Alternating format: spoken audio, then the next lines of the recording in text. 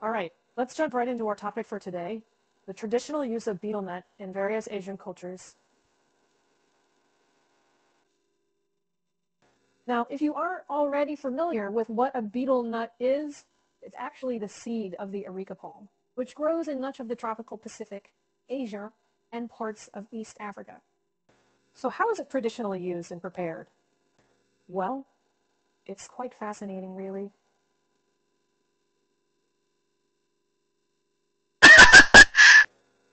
The betel nut is often wrapped in betel leaves, and sometimes also combined with wine.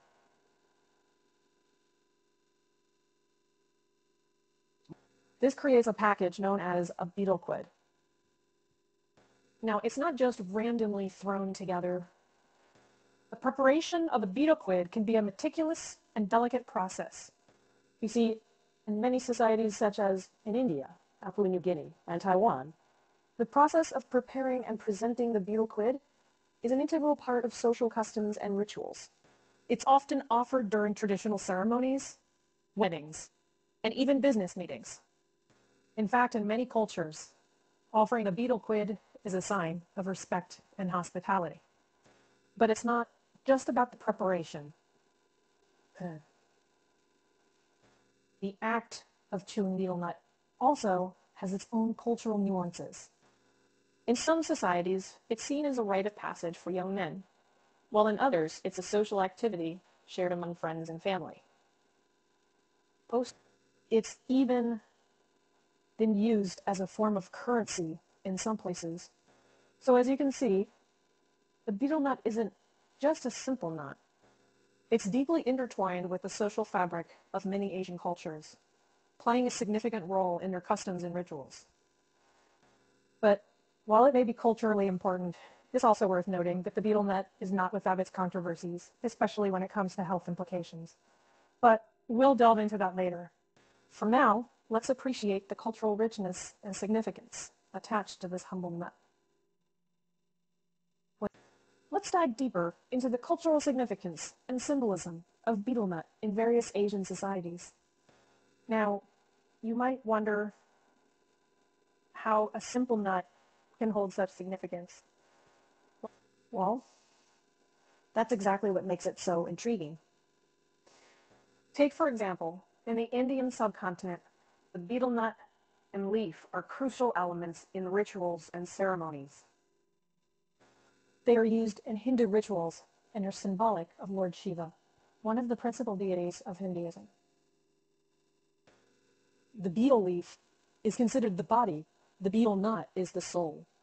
And the other ingredients used in betel quid represent the accessories of the deity. And thus, it's not just a stimulant, but a sacred offering. Moving to the Pacific Islands, the betel nut holds similar, if not more, significance. It's a symbol of respect and used as a peace offering in conflicts. In fact, the act of sharing a betel nut has been an age-old tradition to foster social connections and communal bonding. In Taiwan, betel nut is also called Taiwanese chewing gum. It's not only a popular stimulant, but is also deeply rooted in their contemporary narratives. The sight of betel nut beauties, women selling betel nut from brightly lit glass booths, has become an iconic image of Taiwan's urban landscape. In Myanmar, the betel quid, or kunya, is an integral part of daily life and a symbol of hospitality. Offering and accepting a quid is seen as a sign of respect and friendship. However, this cultural significance isn't without its challenges. While betel nut continues to be an important cultural symbol, it has also been a source of public health concern due to its harmful health effects.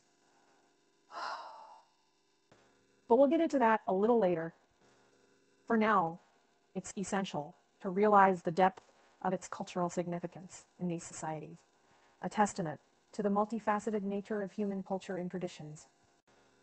Now, let's delve into the psychoactive effects of betel nut and why it's so popular as a stimulant. You might be surprised to know that the betel nut is the world's fourth most commonly used psychoactive substance, after nicotine, alcohol, and caffeine. But why is that, you ask? Well, when chewed, the betel nut releases a substance called arecoline. This substance stimulates the central nervous system, which can lead to feelings of euphoria, increased alertness, and a sense of well-being. Some users even report experiencing heightened stamina and increased capacity to work, which explains its popularity among manual laborers in various Asian societies. These immediate sensations are often accompanied by increased salivation, a warming sensation in the body, and a mild sense of exhilaration. And while these effects might seem desirable, it's important to remember that they come at a cost. The betel nut, despite its traditional and cultural significance, is not just a harmless natural stimulant. Chewing it can lead to addiction, similar to other substances like nicotine and alcohol. And as with all addictive substances, users often develop a dependence, needing to chew more to achieve the desired effects. And that's not all. The prolonged use of betel nut has some serious health implications, which we'll explore next. But for now, it's clear that the psychoactive effects of this nut, combined with its deep cultural roots, contribute to its widespread use across various Asian societies. Now, this is where things get a bit more serious. Despite the cultural significance and the stimulating effects of betel nut, it's important to discuss the considerable health risks associated with its regular and long-term use. Let's start with the big one, oral cancer. Studies have found a strong link between betel nut chewing and oral cancer. The International Agency for Research on Cancer classifies betel nut as a group. One carcinogen, the same category as tobacco and asbestos. Regular chewers may develop a condition called oral submucous fibrosis, which can make mouth feel stiff and lead to difficulty in opening the mouth. This condition also significantly increases the risk of developing oral cancer. But the health risks don't stop there. Other health issues linked with betel nut use include gum disease, tooth decay, and even heart disease. The nut's stimulant properties can increase heart rate and blood pressure, leading to cardiovascular issues over time. It's also worth noting that mixing betel nut with tobacco, as is common in many cultures, further increases these health risks.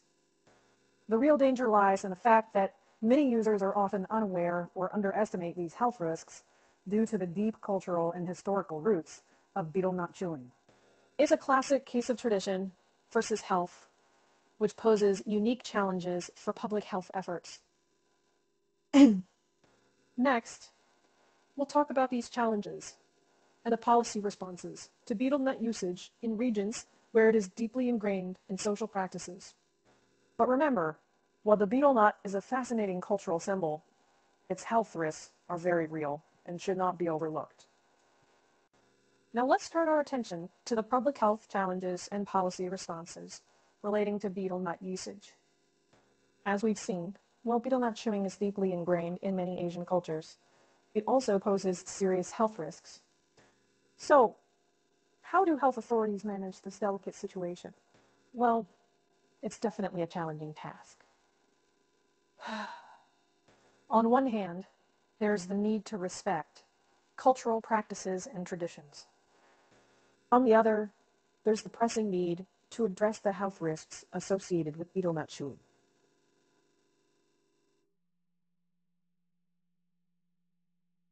In regions where betel nut use is prevalent, health authorities have launched public awareness campaigns about its dangers. These campaigns aim to educate people about the risks of oral cancer and other health issues associated with betel nut chewing. For example, in Taiwan, where betel nut chewing is widespread, the government has implemented regulations to control its sale and has initiated efforts to reduce betel nut cultivation. The betel nut beauties, once a common sight, are now less visible due to these regulations. In India, health warnings similar to those seen on tobacco products are now mandatory on betel nut packaging. Meanwhile, in Papua New Guinea, where betel nut is a significant part of the culture and economy, the government has enacted bans on public betel nut sales in major cities, aiming to manage the associated health risks. However, These policies can be met with resistance due to the cultural significance of betel nut. it's a delicate balance to strike in a one-size-fits-all solution. But it's clear that a comprehensive approach, incorporating education, regulation, and cultural sensitivity, is crucial in addressing this public health challenge. So, there you have it. The betel nut, a humble seed with a rich cultural history, a popular stimulant, and a serious health risk. It's a testament to the complex interplay between culture, health, and policy. Now that's food for thought, or should I say, not for thought.